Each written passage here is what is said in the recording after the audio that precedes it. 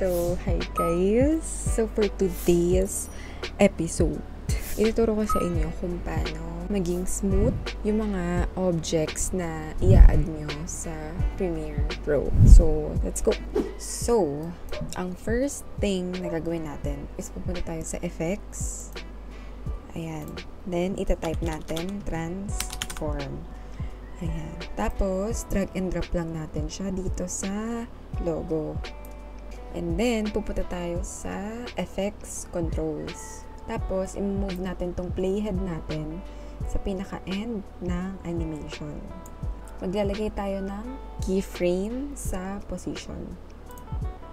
Yan. So, magkakaroon siya nito, guys. And then, i-move lang natin tong playhead sa pinaka-umpisa ng animation. And then, i-move natin yung position pababa. Ayan. Hanggang sa mawala yung logo, guys. So, para maging smooth siya, i-highlight natin tong dalawang keyframe. Ayan. Once na na-highlight na natin siya, guys, right-click.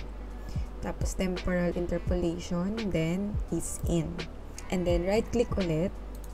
Tapos, temporal interpolation. Tapos, ease out naman. Ayan. So, para mas maging smooth pa siya, guys, kiklik nyo tong layer na to under ng position. Ayan. So, gagawa tayo ng arc. Ayan. Move nyo lang siya, guys, hanggang sa maging parang mountain. So, ayan. After nyan, guys, para mas maging smooth pa talaga siya, scroll down nyo lang. Uncheck nyo lang tong use compositions shutter. Ayan. Tanggalin nyo yung check. And then, yung shutter angle, guys, gawin nyo siyang 360. So, pag-play na natin siya, guys. Pak! Smooth! O, diba? Mas smooth pa sa aking face. So, yun lang po. That's all for today. So, kung gusto nyo pa ng mga basic tutorials, ayan, comment down below kung may gusto kayong malaman. Hindi po ako pro na editor. Gusto ko lang po ituro sa inyo yung alam ko at mga natutunan ko sa journey.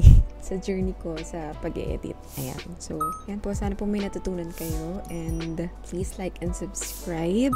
So, bye-bye!